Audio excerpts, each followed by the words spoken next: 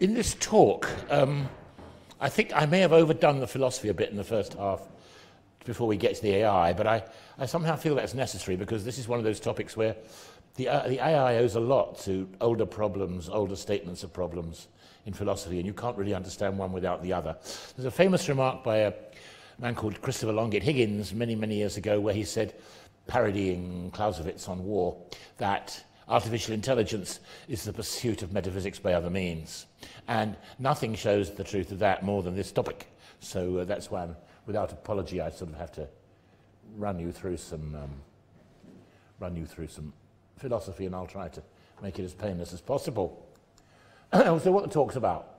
What is consciousness, and why is it a philosophical problem, given that it now seems to be? What's it got to do with AI? And then, of course, the $64,000 questions. Could AI entities be conscious? How would we go about making them so? If were we to want to? Would it matter if they were? How would we know if they were? And so on. Starting point. Back to the early 20th century, I mean, you have to see right away that consciousness is a topic that has always divided thinkers, absolutely. There's two roughly contemporary great thinkers, William James, the American psychologist, and Sigmund Freud, who you know about. Look at them. I mean, James, consciousness is the name of a non-entity and has no right to a place among first principles. Siggy, what is meant by consciousness we need not discuss. It's beyond all doubt. So there you go. I mean, you know, these men were both powerful intellects. There isn't, as you'll see as we go on, there's not agreement about consciousness at all. And that's why it's mysterious. That's why it's interesting.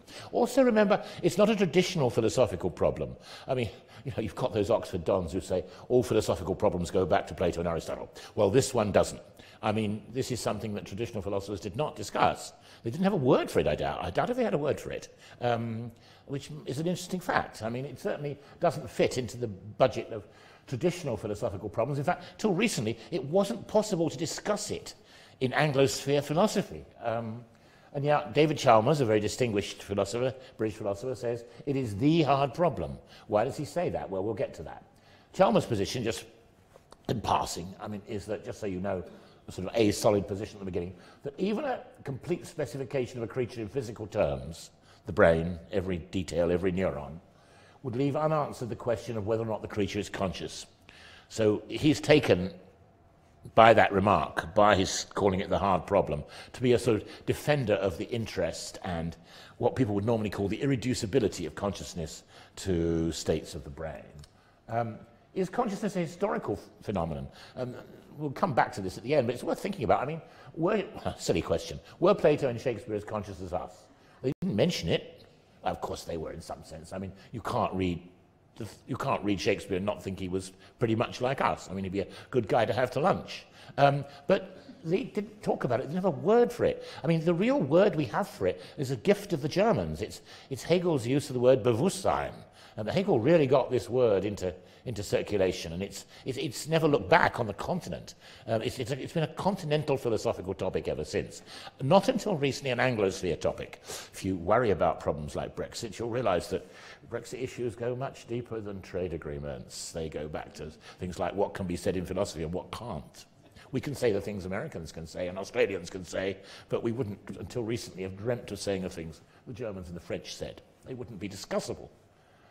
Janes is a very interesting writer. I don't know if you've come across him, Julian Janes. He wrote this book about the origins of consciousness, and it's an interesting idea he has, which may not be true, but it's certainly stimulating. He has this idea that consciousness emerged in evolutionary time in human beings, and that it was after the origin of after language began, after we began to talk, and then we began to talk to ourselves in our heads.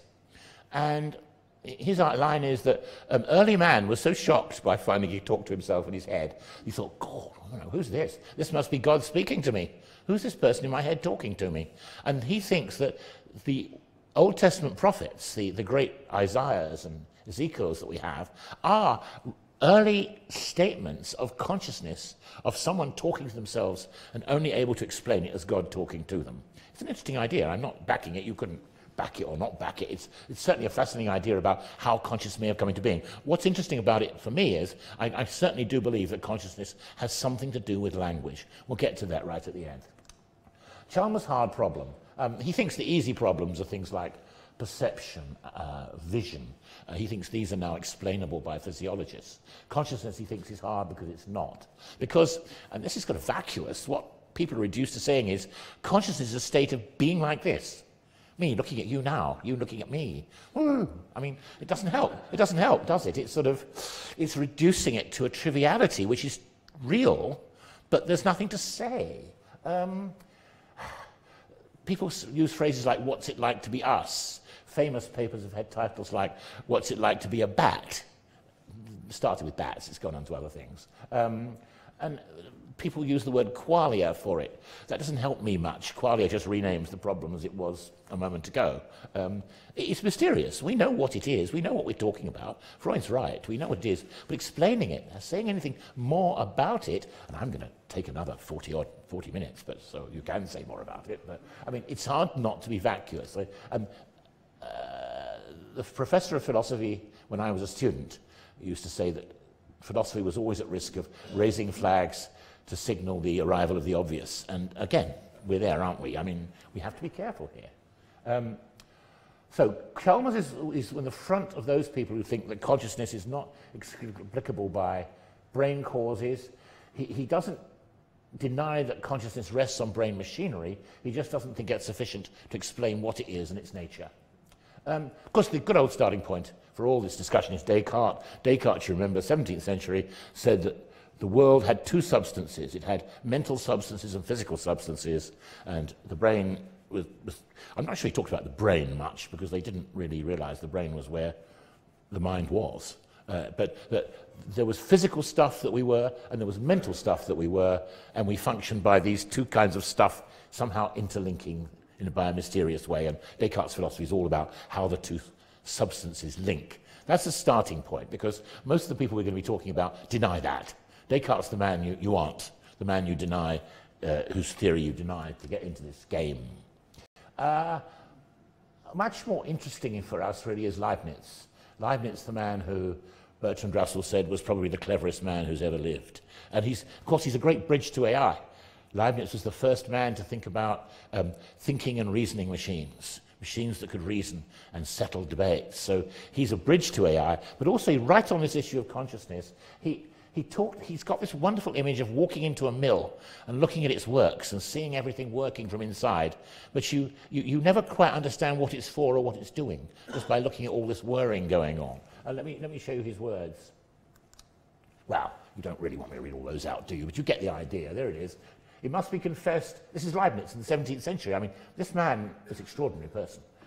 It must be confessed that perception and that which depends on it, and perception will do for consciousness here, more or less, are inexplicable mechanical causes, that is, by figures and motions. And supposing there were a mechanism so constructed as to think, feel, and have perception, we might enter into it as into a mill. And this granted, we should only find on visiting it pieces which push one against the other, but never anything by which to explain a perception. This must therefore be sought not in the composition or in the machine. There is Leibniz, the monadology, one of the greatest philosophical works ever written. There he is, big hair guy. Okay, he's the bridge to AI. Leibniz wanted to have a thinking machine. He wanted an artificial language for reasoning in, which is such a modern idea. For most AI people think they thought it up. They thought that idea came with logic. No, Leibniz was onto this. He thought if only we could use this artificial language for reasoning in, which he designed one, then there'd be no more wars or struggles in the world, no more religious problems. All we'd have to do would be to argue in this artificial language of reason, and everything would become clear. Mad dreaming, of course, but what a fantastic idea. Okay, the monadology, that book of which I showed you the frontispiece. This is crucial to understanding the bridge to AI. The doctrine of monadology is completely mad, but remains attractive.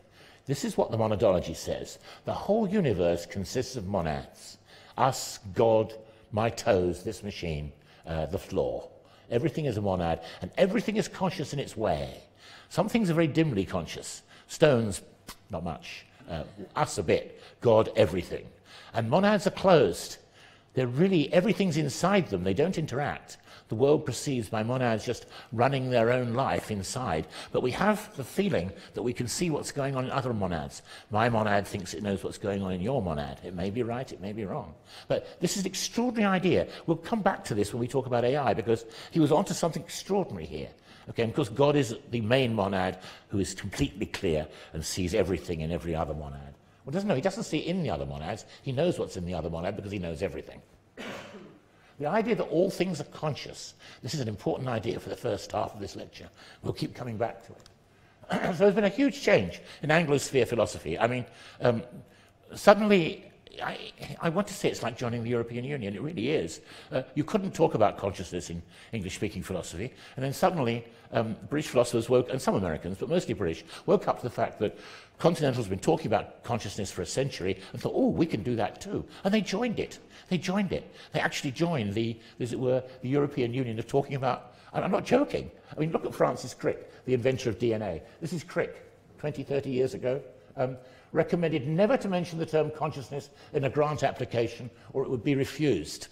That tells you how things were. That's the that's the Brexit spirit of consciousness. Okay. So it was everything that was necessarily private was not discussable really by philosophy. So Wittgenstein, a name I've mentioned in these lectures before, Wittgenstein hovered over all the time over what was private. Pain. You can't feel my pain, I can't feel yours. So philosophy can't talk about it. Another disciple of his called Norman Malcolm talked about dreams. Dreams are essentially private, therefore they don't exist. Malcolm thought dreams didn't exist. Dreams were just what people said when they woke up, which is a nice idea, isn't it? I mean, because we could tell what they said when they woke up, but we couldn't tell anything about their dreams. So it was a complete rejection in English-speaking philosophy of the private.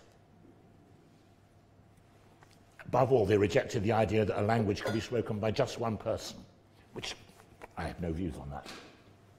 Only continentals talked about experience and consciousness, and that consciousness was essentially attention to something.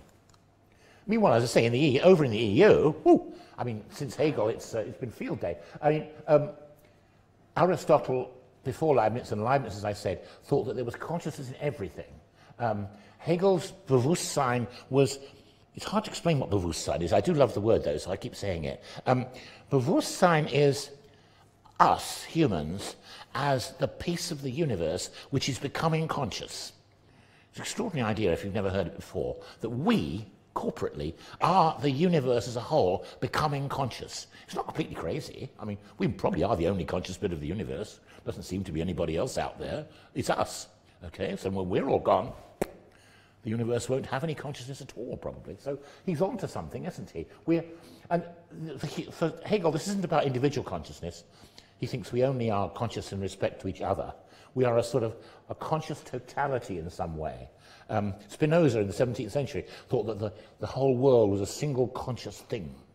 So in other words, Hegel was in a sense also part of that. And Teilhard de Chardin, if you know that name, the famous French religious thinker who pushed this same idea, as did Jung.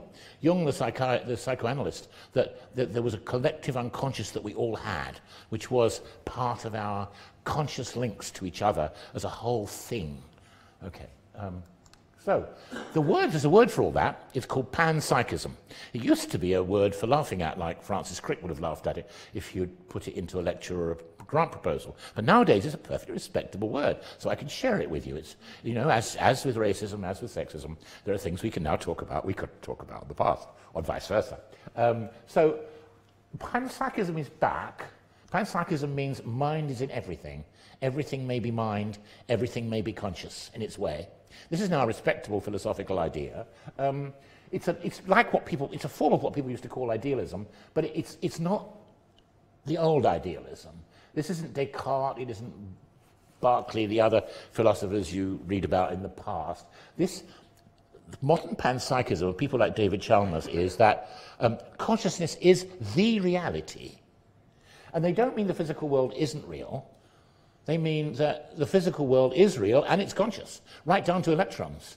The world consists of consciousness, and we sort of, in some sense, hold it in being by knowing about it. That's the tricky bit to explain. Because, I mean, I have this sneaky feeling that if we all disappeared tomorrow in some ghastly sort of, asteroid explosion, the world would, in a sense, go on. But since there'd be nothing conscious in it, it's not clear what that would be like either. Okay, so this idea of panpsychism is quite hard for people to accept. You just have to take my word for it. It's now a relatively respectable philosophical idea in various forms, and is being taken on board by some artificial intelligence people, that physical reality can't be separated from the mind. Those of you who know something about quantum physics know this debate's been going on in quantum physics for 50 years, that somehow the measurements in quantum physics affected the world, that the human mind perceiving things affected the behavior of very small particles. So that's not a new idea in physics. It's that idea that we're blown up to scale. Now, here's the opposition. Daniel Dennett, the best-known American philosopher, the American philosopher who knows most about AI. He's written books called Consciousness Explained. He's written books about AI, books about evolution. He's a very articulate and lucid writer. He is as it were, he's the Anglo-Brexit reaction. He's anti-consciousness. He's against all this continental thought. I think he thinks continental thought is a contradiction in terms, really. Dennett thinks consciousness is basically empty. There's nothing there, really. In fact, he's following another British philosopher called David Hume. David Hume, if you know his work, Hume said that whenever I look for the self inside me, I can't find it. And Dennett is an updating of that. Consciousness, he has a lovely image, Dennett, that consciousness is like a public relations officer. A public relations officer gets handed a sheet coming down from the president's office, and he reads it out, but he has no idea where it comes from, or he's not responsible for it. He just gets it and reads it out. So Dennett says our consciousness is a public relations officer. Stuff comes to us. Whoa, where does it come from? No idea. Brain, it's all going on in there. No idea. It's not real. It's no more contentful than the thinking and control of events of a public relations officer. So the modern dispute, moving on from James and Freud, updating the James Freud first slide, is that the issue now is what is real and central. The core question of metaphysics, what is real? What is central? Then it says experience isn't real, consciousness isn't real. People like Galen Strawson and David Chalmers say it is real and it's the most real thing. It's central to everything. Strawson says consciousness is the only thing in the universe whose ultimate intrinsic nature we can claim to know. In other words, we know more about that than anything else. So you see the difference. You see the opposition going on. It's not a new idea that our minds don't know what's really going on underneath. I read Adam Bede the other day, George Eliot. There's a lovely passage in Adam Bede. There it is. Look, Adam Bede, 1859. Our mental business is carried on in much the same way as the business of the state. A great deal of hard work is done by agents who are not acknowledged. Yeah, George Eliot, right on it. There it is. That's exactly what we're talking about, that we don't know what's going on, what our minds are really doing. We only have access to some superficial form of it. Freud's unconscious, of course, is a magnification of that. Freud's whole approach to the mind is really that we as the superego are on top. We're the top layer that knows a bit. It's all really going on down in the ego and the id, and the id we know little about. It just drives us on, but we don't understand why or how. So Dennett is right in that tradition. Just an interesting question on the side balloon. Another interesting question Chalmers has pushed out there, which we'll come back to at the end, is could there be zombies? Zombies being beings that are exactly like us in every way, talk like us, look like us, but they aren't conscious. Okay? So they're just like us, but not conscious at all. How could we tell? What can we ask them? It doesn't matter what you ask them. I mean, they'll say what they say. They can say anything. If you ask a dialogue, a chatbot, if you ask Siri or Alexa if they're conscious, they probably tell you they are because they've been told to. I mean, it doesn't prove anything, does it? How do I know about your consciousness? I mean, this is the philosophical problem that philosophy professors used to, trade on for donkey's years. I know I'm conscious, but I don't know you're conscious. You don't know about I'm conscious. I mean, because we're a bit similar and made of the same kind of meat, we tend to assume that, well, probably, more or less. There are people we have doubts about, of course, but I mean, but in general, but we argue instead about dogs, don't we? There's a passionate dispute about are dogs conscious, and they're at least as conscious as some of the people we know. Okay, would there be, just in passing, these are balloons before we get to our main thrust again. I mean, would there be moral implications for conscious machines? I mean, supposing machines were not zombies, supposing AI machines were conscious, the machines that are going to take over most of our automated labour within the next 50 years, we're doing a great deal of it already, but are going to take over more and more. We all know that if we read the papers. Suppose they were conscious. Well, you see, isn't this interesting? Wouldn't that bring back all the Marxist struggles about the exploitation of the proletariat? I mean, we only feel we can exploit machines because they're machines. We feel bad now about exploiting slaves. That's right out.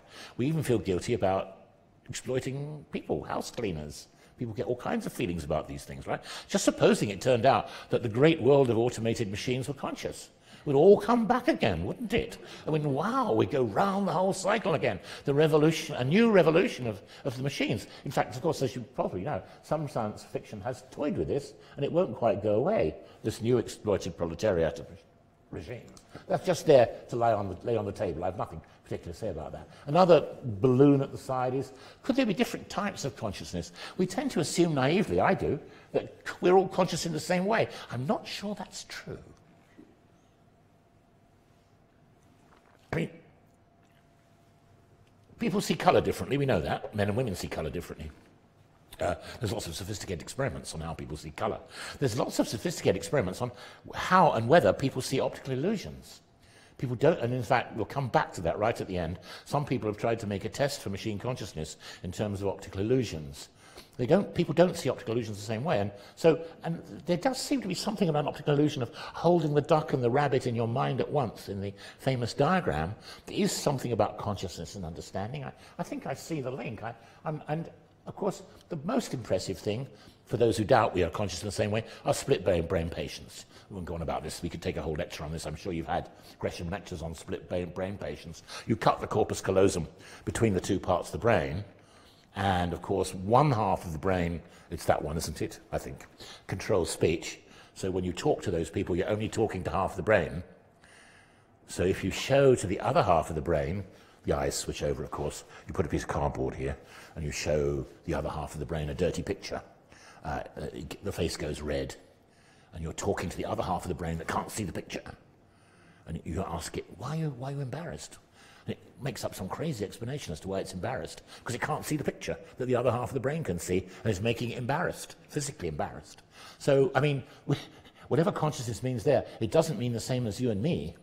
So I suspect consciousness may not be the same for all people, which, if true, of course, lets in dogs, machines, and the possibility of other kinds of things being conscious. Where does AI come in? You may be thinking, isn't it about time he got onto this? Yeah, okay. The classic question is, AI has tossed around for a while. Not an original question, because you saw the philosophers have really been at it. Could a machine be conscious, and how would we know it was? We'll come back to that. What kind of programming or AI theory would we perform or create to make it so? The answer is we don't know. But there are some suggestions, and that's what I'm going to play with in the remaining time. Would AI entities be better if they were conscious? Well, we talked about that with the zombies and the possible revolution. The first distinctive AI idea about consciousness comes from the great Minsky in MIT, the founder of AI in America, really, now recently dead. Minsky had this idea that AI is basically an attention mechanism. That's not original. The continental philosophers all said that from Husserl onwards. So we don't need to know what the lower levels of our body and mind machines are doing. We don't need to know how we breathe, how we digest. We don't.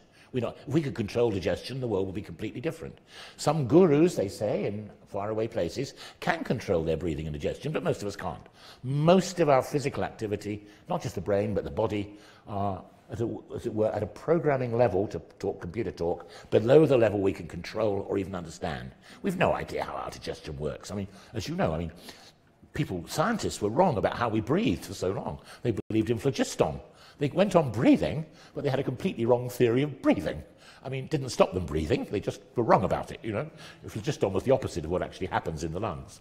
So, as it were, they didn't know. They knew nothing. They knew worse than nothing. They knew the wrong thing. So, by definition, consciousness in machines or humans would have to be partial. We can't know everything our entity is doing by definition. You can't imagine an entity that was conscious all the time, a machine or a person, of all its functions, all its suggestion, everything it did. If I reach out for a glass of water, My mind doesn't know and doesn't want to know how the nerves and the muscles of my arm work. I'd stand paralyzed if I did that. It would probably only work because I don't. It only works because I don't. So that's the idea that Minsky's onto, that consciousness in humans and therefore possibly machines is something that protects us, separates us from a great deal of the functioning of the mechanism, and computing and artificial intelligence have perfectly good practical metaphors for expressing that. So there's two separate metaphors.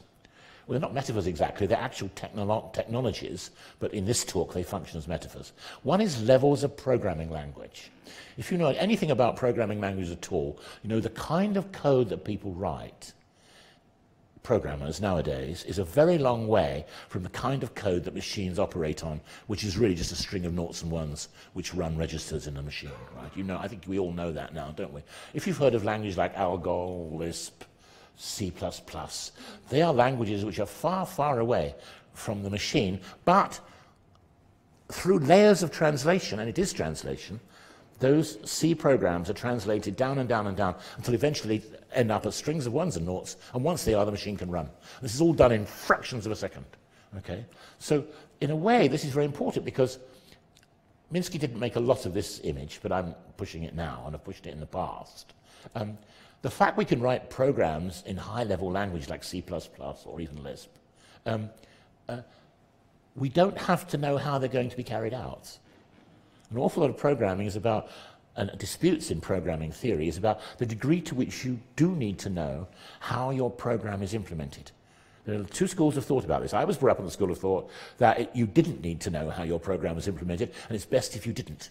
And that meant I programmed as a student in languages that were enormously wasteful because nobody knew how they did it. It didn't matter. I just wrote, you know, do this, and they did it. I mean, imagine in the days of automated cars in about 5–10 years' time, you jump in a car and you say, take me to Wigan. Okay? That, in a sense, is a high-level piece of program. From the point of view of the automated car, which is a computer on wheels, take me to Wigan is a piece of high-level programming in English, and it will translate it down and you'll get to Wigan. That's what we mean by and this is a perfect metaphor for what Minsky meant by consciousness, and I think what a lot of philosophers meant by consciousness, that we only know the top level of the language, take me to Wigan, we've no idea how it's going to do it. It knows, it does it, but we don't know, and I think that's an exact image of how I reach out my arm for the glass, and I don't know how my arm does this, I don't know why, I just want to drink. My brain knows, my body knows, I don't. It's nowhere near my consciousness, is it? Okay. So the other image, the other metaphor is modules. Back to Leibniz, the monadology. A very powerful image in certainly MIT AI, where Minsky came from, and in lots of other functional parts of AI, is the notion of module. And it's a notion in programming that a piece of program consists of a closed world, a closed box. Black box is the word sometimes used, that you see what goes into the black box and what comes out, but you don't care how it does the box, how the box does it. All you want to know is how that box interacts with these boxes. So you write the program as a mass of closed boxes which talk to each other. In one view of this, there is no box which is in charge of everything. The boxes simply interact and negotiate what to do. That's one programming idea. The other is there's a top box that knows what the others should be doing. There's a sort of sergeant major box. This, of course, is exactly like Leibniz's monadology, where the God monad sees into all the other monads and knows everything. In fact, the monadology of Leibniz is exactly a prefiguring of the programming of modules. There's a famous phrase of Carl Hewitt, the great programmer from El Paso, who coined the phrase, modules shouldn't dicker about with each other's insides. And this was a sort of injunction in programming theory to, in other words, don't try and look inside the black boxes, you'll just confuse yourself.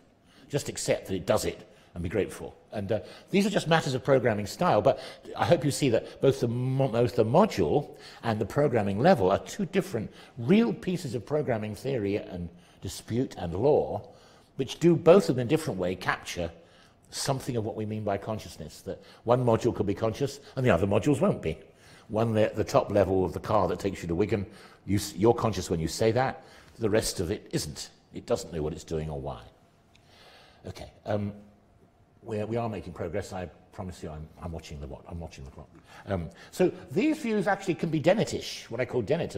See, I mean, okay, we'll come to that in a moment. Look at it this way. Two ways of looking at the top level of control in humans and machines, both of which we could identify with consciousness. One view is this, which is, I'm paraphrasing as Minsky's view, the AI view, if you like. Okay? We don't know how lower levels do things in machines, and that's essential to real control, to meaning and to intention, how my arm works.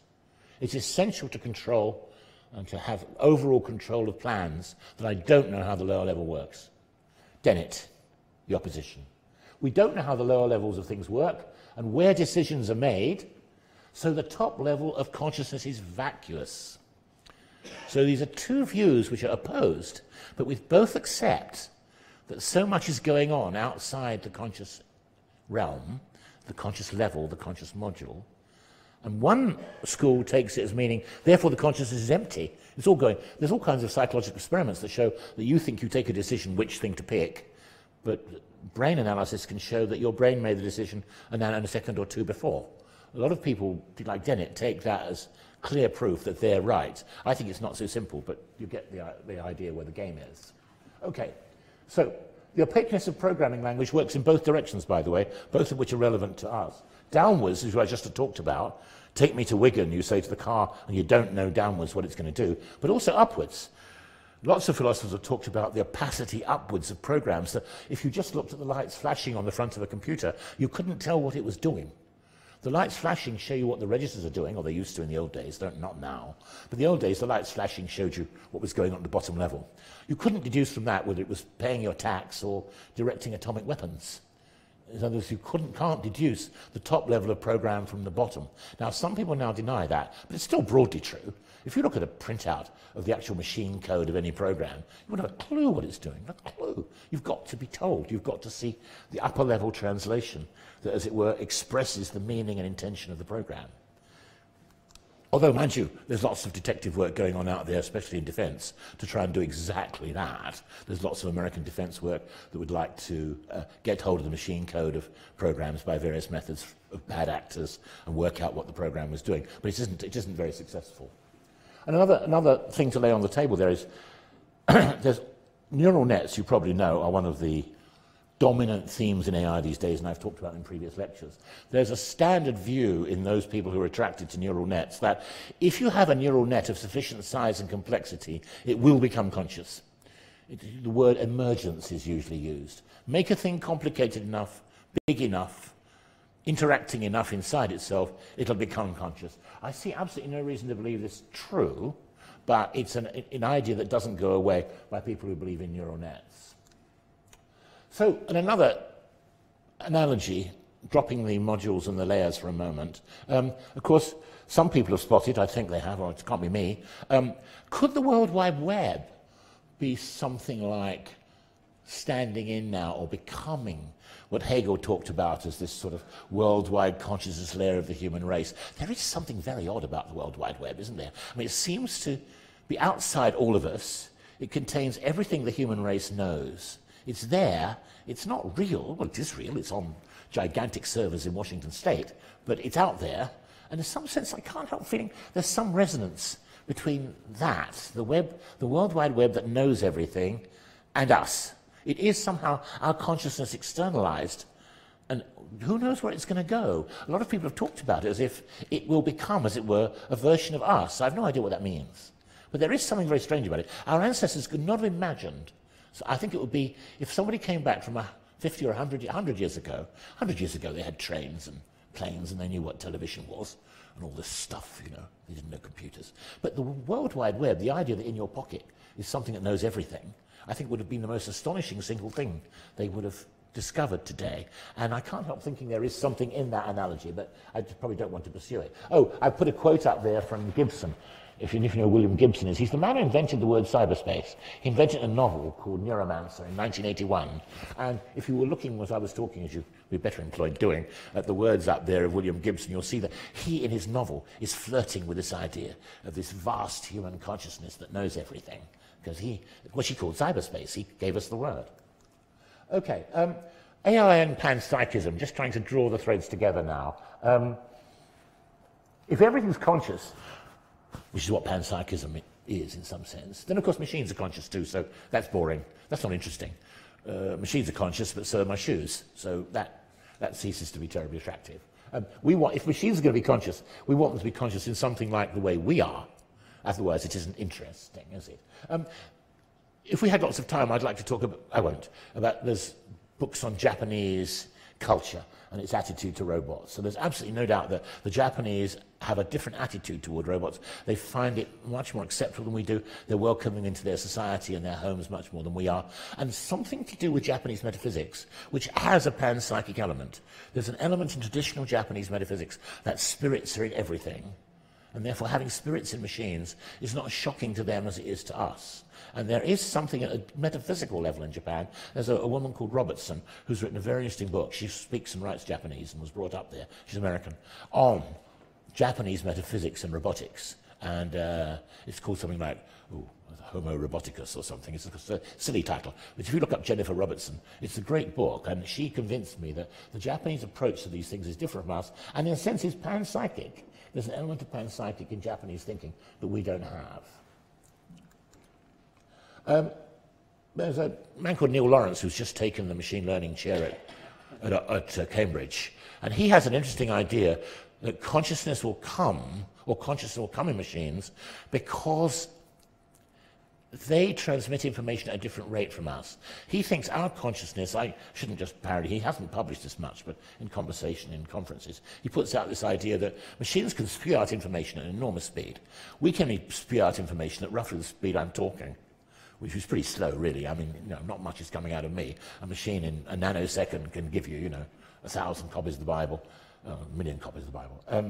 And he's saying that this has consequences, and that we've been forced to develop consciousness because we could only get mental content across at a very slow rate, that language only transmits to other people at a very slow rate. And therefore, so much of language understanding is based on the implicit mental structures in our heads. I assume, that's why it's hard to understand people in foreign languages and foreign ways of thinking. It's not because the language is different, it's because they have different structures in their minds. And people who understand each other very well hardly need to say anything to each other because they have so much assumed they need to transmit what they do in very few words. We know that. Old couples at breakfast, we know. Sometimes it's depressing. Just one word and it says a mountain of things. But there's something in what Lawrence is saying, and he believes that human minds have developed complex knowledge structures which have ended up being conscious because of their very slow rate of information transfer between each other. So again, he goes back to this Julian Jaynes idea that consciousness is somehow connected with talking to ourselves and with the possession of language in the brain. I'm sure this is right, and I like collecting information things that go that way. I've said this already, Lawrence, yes. A former colleague of mine, I'm going to go 5 more minutes, okay? 5, 6 minutes, yeah. A former colleague of mine called Paul Bellow has come up with another interesting idea that I think is relevant, and he's an AI person, that intentional action requires consciousness. This isn't new, it's what the courts think, isn't it? Mens rea in the courts, the guilty mind. In some sense, the courts are about judging intentional action, and that's connected to paying attention to what you're doing and not killing people by accident, which is usually called manslaughter. Okay, but Bellow has sort of gone a bit further with this, and he's tried to argue, is a complex example which he stole from a philosopher called Chisholm. I don't know if it's worth wasting 2 minutes on the example. Here's the example. You intend to kill your uncle for inheritance. You're driving along, you're not paying attention to driving, and you knock somebody down. When you get out of the car, you find you've knocked down your uncle. You've killed your uncle. So, says Bellow, how do we describe this? You intended to kill your uncle. By chance, by not paying attention when you're driving, you've knocked down somebody, and it's your uncle. You've killed your uncle. Do we want to say, he says, that you intended what you just did? He wants to argue that you didn't. That's not the same as intentionally killing your uncle. This is a different kind of thing because of a lack of attention, lack of consciousness and attention. I'm not sure I quite buy it, but the example is incredibly contrived, but I get the idea. There is something about consciousness and its focus on intentional action, which is exactly what Dennett denies, don't forget. Dennett thinks that our brain is really deciding, and we just think we are, but it's just a ghost. We're just deceived. I don't feel like that myself. If I want Japanese food for lunch, I want Japanese food for lunch. I mean, it's me. I'm saying it now. My brain didn't decide it 2 minutes ago. You know, you see how you can take different views on this, which doesn't settle anything scientific. Science isn't settled by what people feel about what they're doing. But still, we do have these strong feelings. Could there be, I'll end with these last few slides, could there be experiments to detect if an AI thing was conscious? I suspect it would be very difficult, but people have been sticking their necks out. Some people have been discussing complicated experiments. The Templeton Project to determine our brain electrical activity, whether one theory or another, which part of the brain activity takes place in. And I don't personally feel that whatever that settles, it will really settle whether a brain is conscious because of where the activity is, any more than it would settle it in a machine as to where its activity was. I don't feel very persuaded by that. Another man called Yampolsky, who's, I think, more impressive, he's got the idea that a test for conscious machines would be whether they could discuss optical illusions intelligently. Suppose you gave a machine an optical illusion that was novel. In other words, it couldn't have found out already. Not the duck rabbit or those ones, a new optical illusion, and you got its dialogue part to discuss with you the optical illusion, and could it see the two interpretations of the illusion. And he somehow argues, not completely convincingly, but it's an interesting idea, that you would have to be in some sense conscious to be comparing the two interpretations of this figure and discussing it. And he thinks if a machine could do that, he thinks he might be prepared to say it was conscious. I don't know. Maybe zombies could do that. I don't know. It's an interesting idea. The takeaway thoughts then, the end, so you get a chance to talk. AI may not need consciousness, but may get it if we could work out how we knew it succeeded, if we knew how we'd done it.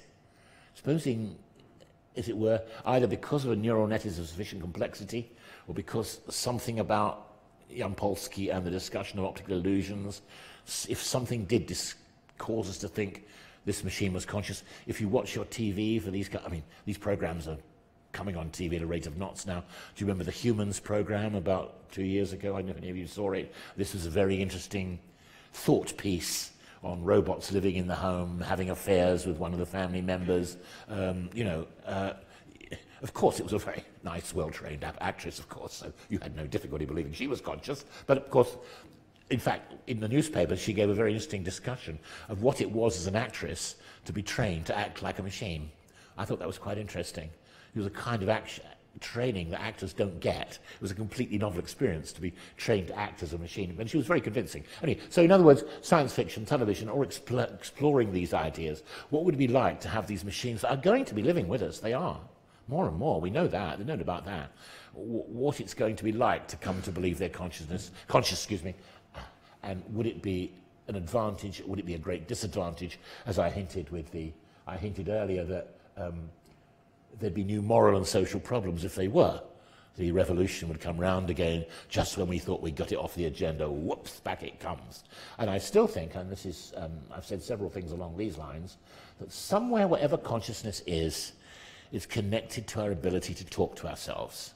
I'm sure Shakespeare talked to himself, I'm sure Plato talked to himself. I think all the cleverest people of the past talked to themselves, even if not everybody did, and that their notion of consciousness, if they had one, that we didn't, was somehow connected with that. And that James is right. I mean, after all, if humans have evolved from a very primitive, if Homo sapiens goes back, I don't know, what is it now, 100,000 years, I can't remember, some big number.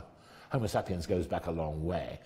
And before Homo sapiens, there's Homo something else, with a bit nastier skull than, but it made little pots and did odd scribblings on walls. But, clearly, whatever consciousness is, and assuming we've got it, somewhere in that line, for some people, it came in. I think there's no doubt, we know language came in, but we can't find out because there's no evidence, because we can't know. We weren't there. There's no records. Same with consciousness. But we sort of know intuitively there must have been a point where it came in, and probably came in before Plato and Shakespeare. So if it is a historical phenomenon, it would be interesting to know what it was about us that caused us to say that people were conscious, and I'm quite convinced it's language. I can't imagine a language-free person being conscious in the way we are, but when I say that, I then doubt it the minute I've said it, because I want to stick up for dogs. I want to think there are disabled people with no language, and they probably are conscious. So, I mean, the fact that language may have something to do with the origin of consciousness doesn't mean there can't be conscious things that don't have language. Maybe it's all going to fall back on some form of dear old panpsychism, that there are going to be consciousness in different ways, and if dogs are conscious, they aren't conscious like us, and people with language maybe not be conscious like articulate bunch of people like you. I mean, I don't know. We don't know. We can't tell. But I still think that language comes in there somewhere, because language has been my stock in trade and has given me a perfectly good living for about 60 years. Anyway, thank you very much.